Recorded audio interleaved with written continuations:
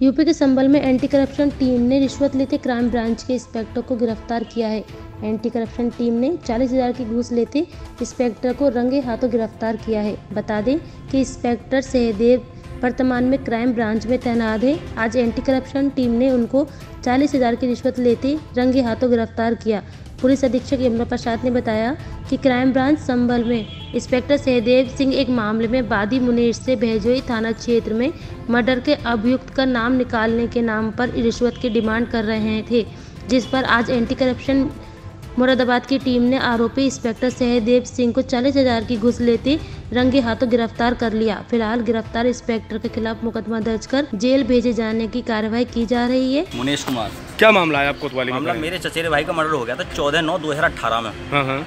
तो इसका जांच तो वैसे 3 जगह पहुंची थी, चौथी जगह इनके पास आई थी। किसके पास? सहदेव सिंह है क्राइम ब्रांच इंस्पेक्टर जी। फिर क्या हुआ? फिर उन्होंने मुझसे पहले 1 लाख की डिमांड की। मैंने 1 लाख रुपए दे दिया। किस बात के 1 लाख रुपए मांगे? कुछ नहीं, मुझे डरा रहे थे कि उल्टा तुम्हें जेल भेज दूंगा मैं, और वो उनमें से 2 लोगों को निकाल दूंगा, तुम्हारे ऊपर लगा दूंगा इस केस को, मर्डर को। मैंने कहा सर कोई नहीं, चलो आप ले लो। उसके बाद फिर बोले कि अभी खर्चा होगा। तो मैंने कहा सर फिर 40,000 रुपये और दो, खर्चा होगा, 82 लाऊंगा, 83 लाऊंगा, मेरी गाड़ी भी जाएगी। तो मैंने कहा अच्छा, फिर मैं अगर नहीं लेके पहुंचा 2-3 दिन, तो बोले कि ऐसा है, या तो तू ले आ, नहीं तो मैं तेरा साला पूरा खेल ही बिगाड़ दूंगा। मैंने कहा सर ठीक है, मैं लेकर आ रहा हूँ। फिर मैंने बात करी मुरादाबाद जाकर। मैंने कहा सर मुझसे किससे बात की आपने? एक वो है एंटी करप्शन की टीम है, तो उनसे बात करी। तो उन्होंने कहा ठीक है। तब फिर मैंने एक एप्लीकेशन लिख कर दिया। तब मतलब जो है उन्होंने बुलाया, मैं सर मुझे मांगा जा रहा, फिर 40,000 मांगा, फिर कुछ मांगने लगेंगे, मेरा भी काम करें ना करें वो अलग हुआ। तो फिर मतलब जो है सर रंगे हाथों पकड़े गए हैं। किसने पकड़ा है इनको? ये एंटी करप्शन की टीम है, नाम तो मुझे नहीं पता। अच्छा, पैसे किसने दिए थे इनको? पैसे मैंने दिए थे। आपने दिए थे पैसे? तो अब इनको कहाँ लेकर आए? सहदेव सिंह को बहजोई से सीधे चंदूसी लेकर आए हैं। अब बाकी आगे का मुझे नहीं पता क्या होगा। केस क्या है इनको आज?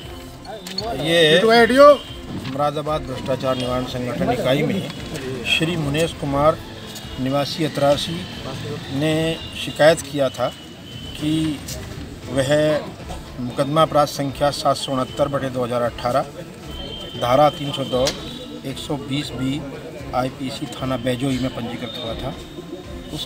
उसकी पैरवी कर रहा है, जिसकी विवेचना यहाँ निरीक्षक श्री सहदेव सिंह जो कि क्राइम ब्रांच संभल में हैं वो कर रहे हैं। उसके बदले जो 2 मुलजिम गिरफ्तारी के लिए शेष रह गए हैं, उनकी गिरफ्तारी के लिए उनके द्वारा 40,000 रुपये की मांग की जा रही है। उसके पहले भी वो 1 लाख रुपए ले चुके हैं। तो इसी बिना पर हम लोगों ने जो है उनकी शिकायत लेकर और उसकी प्रारंभिक जांच कराई। पाया गया कि उनकी छवि जो है अच्छी नहीं है, और फिर आज दिनांक 11/12/2019 को पुलिस लाइन गेट के सामने इन्हें 40,000 रुपया शिकायतकर्ता से रिश्वत लेते हुए गिरफ्तार किया। एंटी करप्शन जिस कलर नोट देती है, क्या वो नोट भी पकड़े गए? हाँ, वो सब नोट भी इनके पास से 40,000 रुपया। इसकी अगुवाई में कार्रवाई हुई? ये निरीक्षक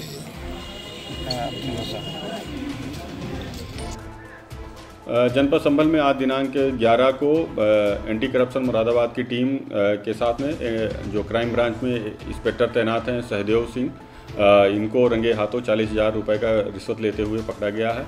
ये बहजोई का एक मुकदमा था जो 769C/18 मुकदमा था, जिसमें 302, 120B और 34 IPC एक्ट का था। और इसमें जो वादी है मुनेश, उससे ये पैसे ले रहे थे कुछ अभियुक्तों को निकालने के लिए और उसमें कार्रवाई करने के लिए। इसी में इनको आज पकड़ा गया है रंगे हाथों।